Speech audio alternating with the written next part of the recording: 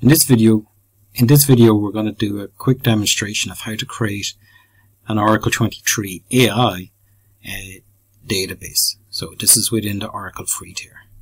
So we need to go down to Oracle databases, over to Autonomous Database, click on Create Autonomous Database. We might want to give it a bit of a name.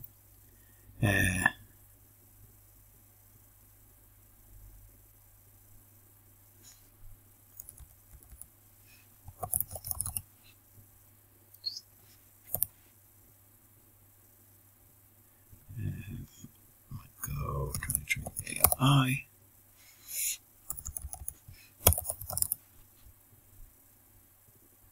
We can select whether it's a data warehouse or transaction processing. It doesn't really matter for trying things out. We're going with the always free configuration, and we can either go with the 19C, which is the previous kind of version of the database on the Autonomous, and we have 23 AI, which is what we want to do. Okay.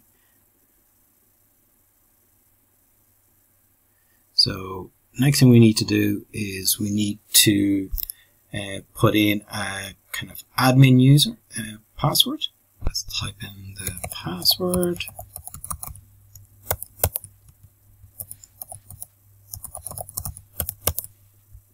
Okay.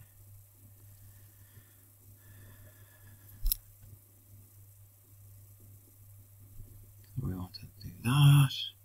Licensing, we're going to do bring your own, so this is on the free tier.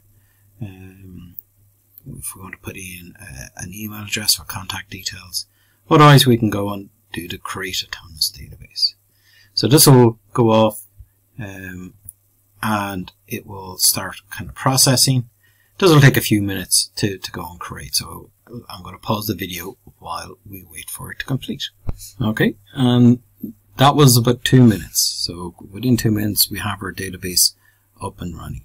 Now, a couple of things that we need to do is we want to be able to download a wallet, right? So we need this to be able to connect, say, from Visual Studio and stuff like that. So we'll go up here. We need to put in our admin password. Okay. And we can download the wallet. So just save that somewhere kind of safe on your computer, so it goes to your download folder, but you might want to save it off to another location.